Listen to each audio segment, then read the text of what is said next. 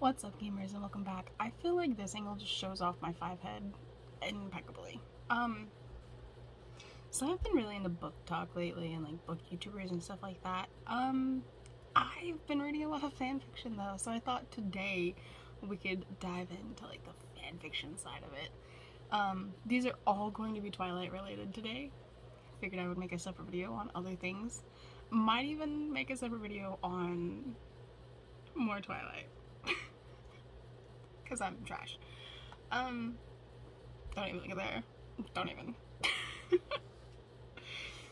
So, my favorite fanfiction, these are all on fanfiction.net by the way, and I will have them linked down below, is Watermelon Sugar. And I will be giving away pairings and, like, try to tell the premise without spoiling it too much.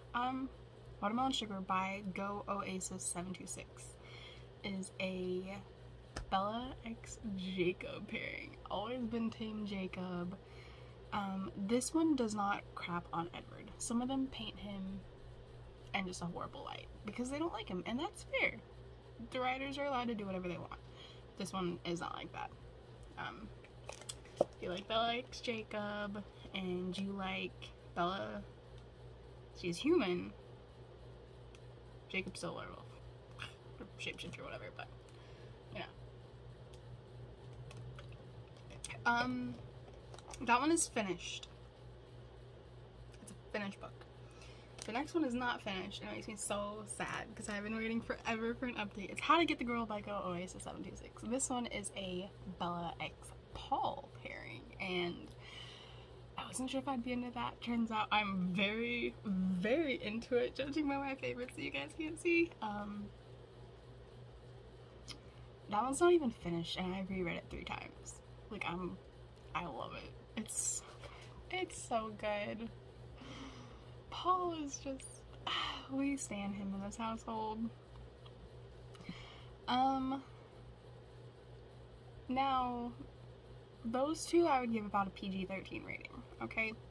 There's a little smut, nothing too crazy. This next one is a throuple. There's Something About Bella by Hanukkah, and it's Bella, Paul, and Embry. All human. But yeah, it's PG-13, rated R, you know, we got some smut, ladies and gents, we found it. I didn't go through these before, like I should have. Because I was like, oh, I'll remember. Oh, no, I won't. I've read so many, I don't remember. God, and they're favorited. I was hoping it would like pop up and say like, we're gonna have to look. What is this one?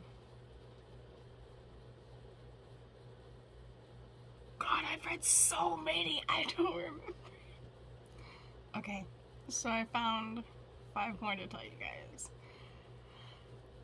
And I got distracted reading them. So the next one is called Crush Crush Crush, shout out Paramore, by Crazy Wild and Free. It says, the meeting with the Volturi took a different turn, causing Bella not to return for a year. It's so good. It's so good. It's Bella x Jacob and Paul / OC, and usually I try to stay away from the OC ones because I don't really care for them that much, but it's so good. So good, because like it has a twist. It's not just, you know, oh, a couple, and then, no. It's so good. So good. The next one is called It Had to Be Her by Miss Jacob Black 9999. It's set new moon. After the slap, Paul phases in front of Bella and things take a turn for the worse. Or do they? Anyways, Paul x Bella. This one is rated M. I actually looked them up. The other one was rated M also. It's just smut. Okay, guys, smut. Even if I say it's not, it is. Next thing is Sweet Spice and All Things Nice. What happens when 2 pack members imprint on Bella only moments apart? This is Jared, Bella, Paul. Never done a Jared one before this one. Oh, this is Becca A.M. B-E-K-A-H-A-M. It's so good. I'm just gonna say that about all of them. These are all rated M. You guys, just trust me. If you love Twilight, if you love fan fiction, heck, if you just love werewolves and vampires or shapeshifters, I've been reading so much Harry Potter fan fiction, so now it's just werewolf. It's not even shapeshifter. Shapeshifter fan fiction. Just do it.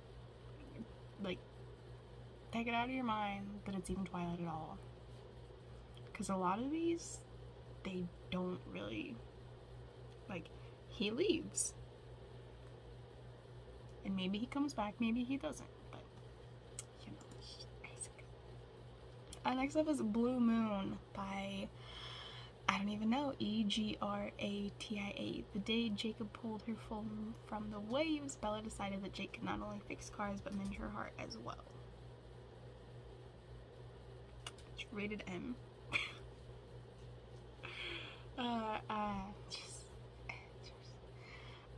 Because, like, I don't know what to say without spoiling it. I feel like the summaries pretty much, like, Bella X Jacob.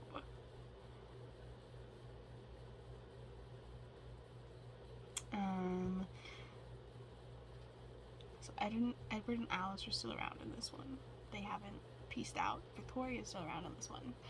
And, yeah. I don't know what to say. See, I'm so bad at this. Just read it. Just take my suggestions and read it. This next one, All Human. It's M. It's straight smut. It's nothing like the rest.